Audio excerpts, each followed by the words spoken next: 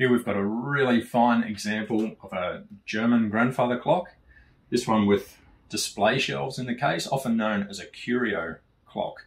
It just is the style of the cabinet. It's a wider cabinet with this glass in the side here and shelves in behind for collectibles or anything that you like to put on display in your home.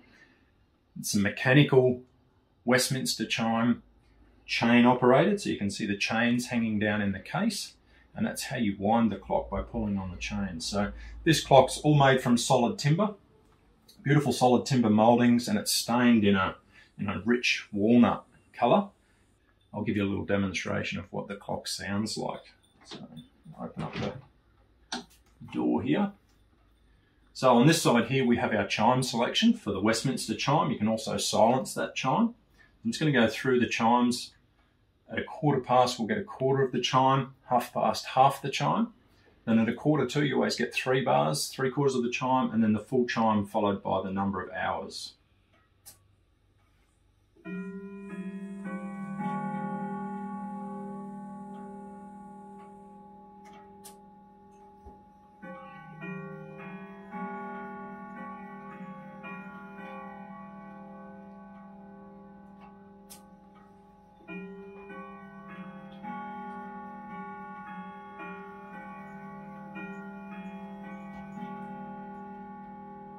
A really great feature of these clocks is a keening and movement, 8-day movement, so you wind it up once a week. It has an automatic night off feature, so I've actually got it set here in the automatic night off. So if this one's up, it means that it's going to chime all through the evening and strike the time.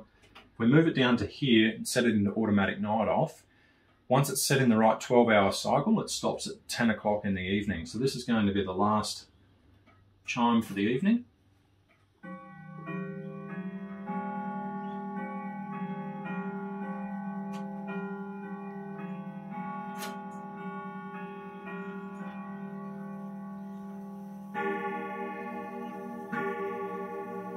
Nice deep sound to the strike.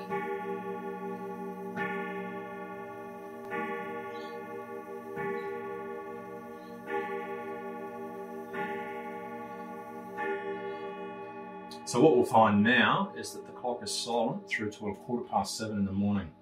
So it's not going to make any sound, so I'll go round and round and demonstrate when it comes back on.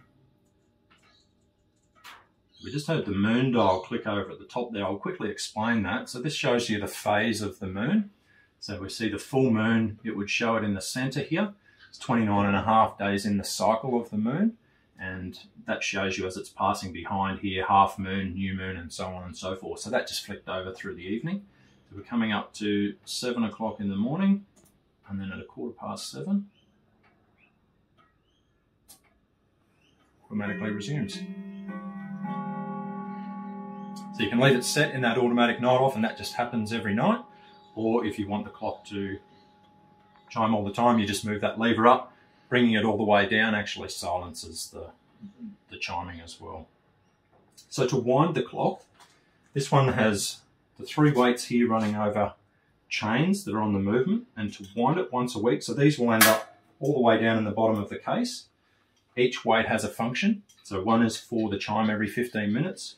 One is for the strike on the hour, and this middle one is running the pendulum, the timekeeping of the clock, and I'll explain a little bit more about that in a moment. But to wind them, so they will gradually run the full length of the case, and then you pull them back up to the top by winding and pulling on the other end of the chain, not the weight end. And as I said, this center one is actually giving power to the drivetrain that's keeping the time. And the length of the pendulum is critical to the timekeeping. So as with any mechanical pendulum clock, you need to adjust the length of the pendulum. So if you make the pendulum longer, it swings wider and the clock runs slower. So on the bottom of the pendulum, there's a little nut, and we stop the pendulum and we either wind that up to shorten the pendulum if the clock's losing time and we need it to gain a little bit of time, or we can wind it down, and that's just a period of regulating your clock. You can find it's a little bit of variation in temperature change throughout the seasons of the year, but generally once you've got it very close, you can just leave it set. So this clock also has a mirror in the back of the case and internal lights which you can switch on and off. There's no power required for the functioning of the clock, but you do need power for your light if you want to run the internal light. Beautiful beveled glass, hand beveled glass around the door, even the little rope finish holding the glass ends, quite spectacular.